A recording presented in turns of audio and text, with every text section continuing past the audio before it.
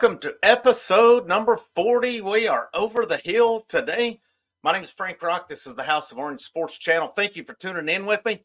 I'm going to bring you a Tennessee, South Carolina preview as those two teams meet tomorrow night at 6:30 Eastern Time. As always, guys, thank you so much for the support. Thank you for any feedback. Thank you for the likes, the subscribes, the shares. It's greatly appreciated, and I ask that you continue to do is continue to build this thing up. So I've talked about it a little bit. Just think, my goal was 100 subscriptions coming in. It's over 125 at this point. So going to keep this thing rolling, keep going, and I'll detail towards the end what I got coming up. But Tennessee, South Carolina, this is a big week for Tennessee basketball. This is a big week. Right now they're sitting 5-1 in the conference. They're a half game out of first place just due to the win column. Alabama's 6-1.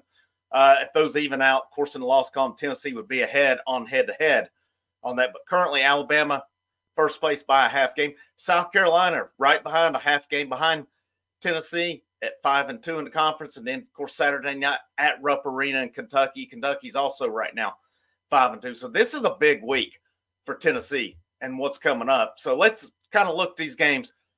It's in Thompson Bowling, or the Food City Center at Thompson Bowling Arena. So this team's hard to beat at home. I've kind of looked at the numbers for South Carolina. I've looked at rankings and stuff, and I'll kind of go into my thoughts about them here in just a little bit. But here's what to look for with South Carolina. You're looking at overall this year, their main scorer is Meechie Johnson, 15.7 points per game, 4.1 rebounds, and he shoots a little bit under 35% from three-point range. He was a transfer from Ohio State. Their second leading scorer. This is overall, and I'll get into conference here in a minute. B.J. Mack, who come from Wofford, 13.9, 5.4 points per game.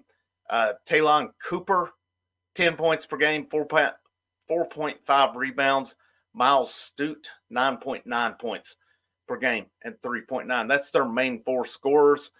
They have, it looks like, about 10 guys who average at least 10 minutes per game. So they play a lot of guys here, but they don't have a lot of size. Their biggest guy is Josh Gray, who's 7 foot. He only averages about 6.7 minutes per game. So I don't know how much you'll see him along the way.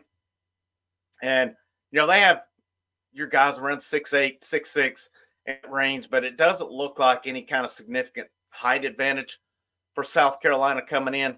And then scoring, they're scoring about 73.2 per game, giving up 64.5.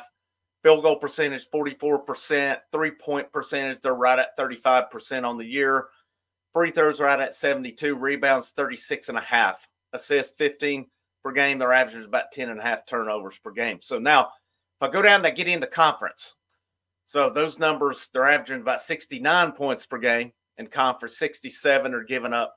They have three guys that still, so B.J. Mack leads South Carolina in conference scoring at 13.7.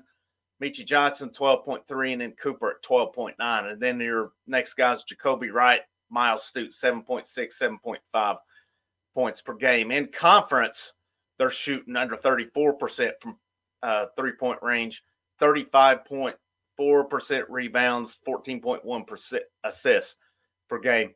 So I'm looking at how that matches up with Tennessee and looking at Tennessee stats. Of course, right now on the year, Dalton connects up to 19.5 in game. He's at 28 points per game in conference. Jonas Adu, 11.9 for the year. Ziegler, 10.2 for the year. So Tennessee's averaging 79.5 points per game, 45% field goals, 34% three-point.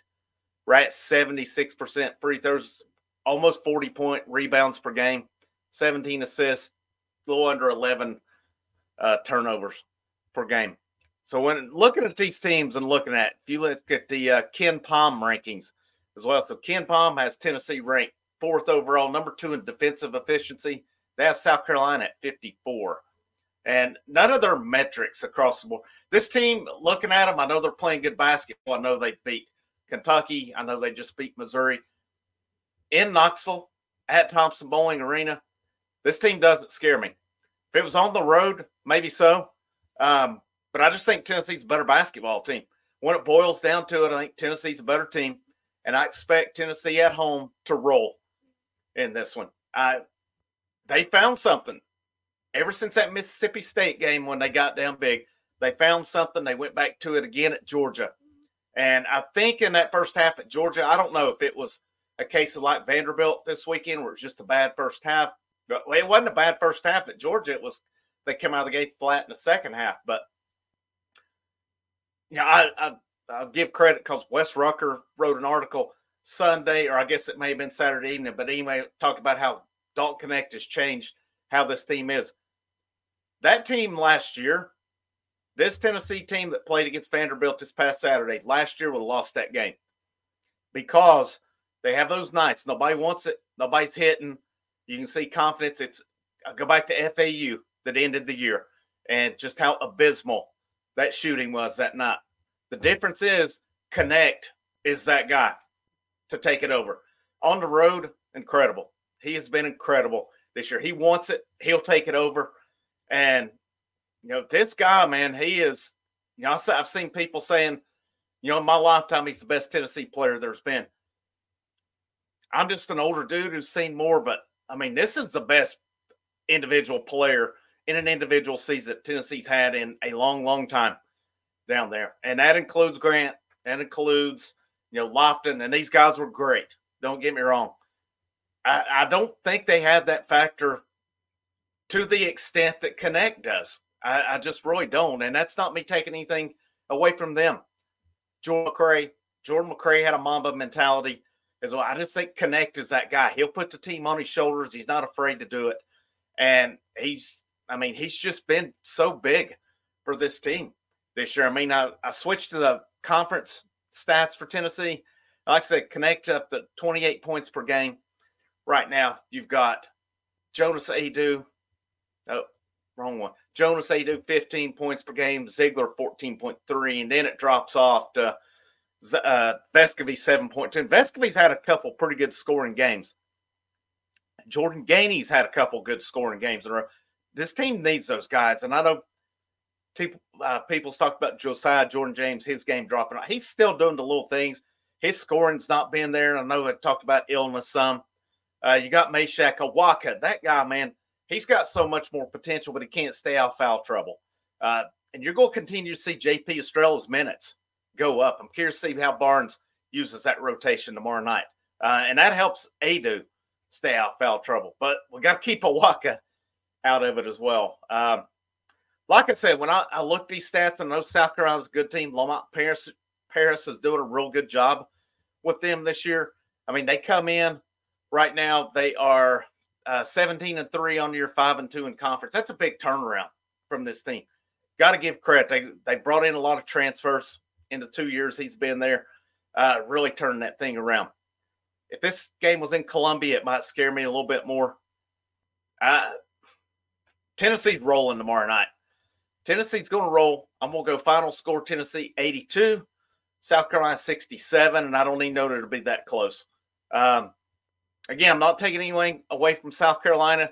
They're a good team playing good basketball, but I look at their wins and their schedule. Really, besides that Kentucky win, nothing impresses me about their resume. They're taking care of business, but I don't know. I don't know if it's fool's gold. I think one of the Ken Palm metrics is funny. It's luck. And South Carolina's luck meter where they're at, they rank 25th on that. So, I've said it on here. I don't watch a ton of basketball outside of Tennessee. I mainly watch Tennessee, but good basketball team Tennessee's playing tomorrow night. It's not a team that should come into Knoxville and get the win. But I expect Tennessee to roll on that. So like I said, I'll go with 82-67 Vols, and it would not surprise me if it's not more than that. I expect another big game out Connect. Jonas Adu, I think this is another night that matches up well for him as well. But and then, of course, add to it, Zakai Ziegler added to the Cousy award list today as one of the top point guards in the country. So I think I saw it was a list of 10. Well-deserved for him the way he's playing. He keeps getting better along the way also. But like always, guys, thank you for tuning in with me. I'm going to probably right after this, I'm finally going to go in with my way too early 2024 football prediction on it. I reserve the right to change my opinion along the way, but looking at everything, I'm going to go in, I'm going to examine it And I'm not even going to break the teams down as much as I'm going to go right into that schedule and give reasons why, and then to break the team down a little bit more as we get closer to spring practice and go on. But it's a full pot right now with basketball in full swing, baseball right around the corner, football. I mean, football's always king in Knoxville. But, like always, thank you for all the support. Make sure you like, subscribe, share this out.